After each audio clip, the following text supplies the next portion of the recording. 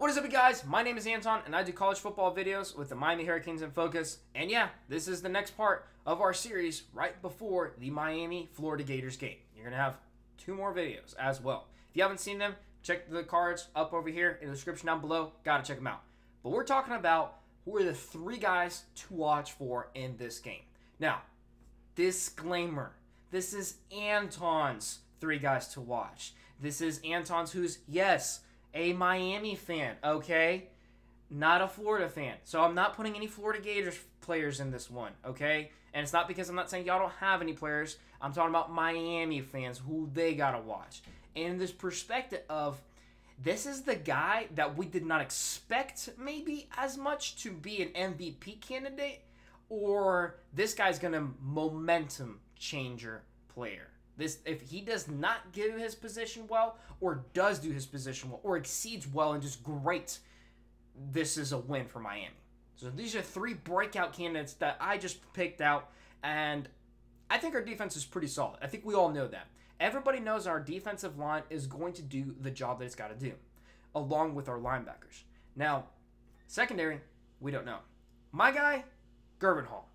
Gervin Hall is going to have a long day if he doesn't do his job well. In fact, the whole secondary is. Why? I'm not going to name specific names, but Florida Gators wide receiver corps is very good. I mean, 3 guys on there are just studs. Studs. And any team in NCAA football would want to have them on their squad, okay? So there's no denying of talent there, and these guys are going to be attacked because the Florida Gators knows that these guys don't have as much experience on the secondary, and we got to attack him. But Gervin Hall, a highly touted prospect, which you haven't heard in the previous live shows that we've had with Category 5 and U-School Canes. This is the guy that, Nick Saban flew down a helicopter down to recruit. Miami guy. He is a Miami Hurricane. He's going to be there.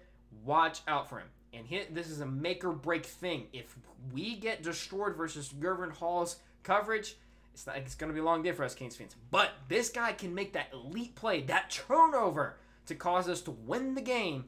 Watch out for him. He's an impact player. He's got to get it down. Number 2, we can't overlook this one at all. In fact, this may be the most important player. It's Zion Nelson.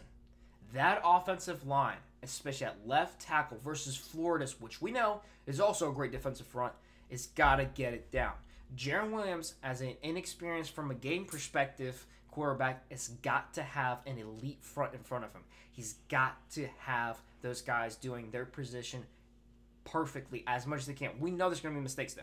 We know there's going to be... Well, if Zion Nelson does his best effort and just gives him half a second, doesn't blow up his assignment, Jaron Williams will have enough time to throw a perfect dime ball to any of his playmakers or scramble out without getting a sack or throwing the ball away where it's not in danger. It's going to be huge. Zion Nelson's play is really going to affect the whole offense, going to the quarterback and extending from out there. Watch out for Zion Nelson, freshman guy. He's got to get it together. He's really changed his body in the offseason, so for him to get the start nod, it's going to be big. Make sure, if you're wondering what's going on with the offense, if Zion Nelson has it together, that's why we're doing great. If not, it's the offensive line falling apart. But I have full confidence in him, and I can't wait to see him. So Miami guys, circle that one right there. Last but not least at all, KJ Osborne. Now, I know there's been huge hype. I mean, this is the guy that went to ACC Media Days and represented us, even though he hasn't played a snap of Miami football yet. But highly touted coming out of Buffalo, but as a recruit, only a 2-star. But at Buffalo, this guy had 900 yards. Good for 7 touchdowns for the season, I believe, which that's about a touchdown every other game. And it's pretty darn good for a wide receiver, okay? This guy has been solid in all of our scrimmages. Everyone on the team has been lauding him. He's got the starting nod already. We know he's going to be an impact. But the reason I'm saying circle him is more so actually on special teams. This guy is there on special teams, and he did those at Buffalo. Special teams, so I said in that previous video, if you haven't checked it out, link down below, it's going to be very big. KJ Osborne is going to have that potential on both wide receiver and special teams. I think his sure hands are going to help the offense move along. If he gets his assignments down and ready and explodes for 1 tackle, just breaks 1 tackle and gets extra yards or a touchdown, it's going to be a momentum changer. not to mention a punt return for a touchdown or a kick return for a touchdown. He's got that potential. He's got that ability.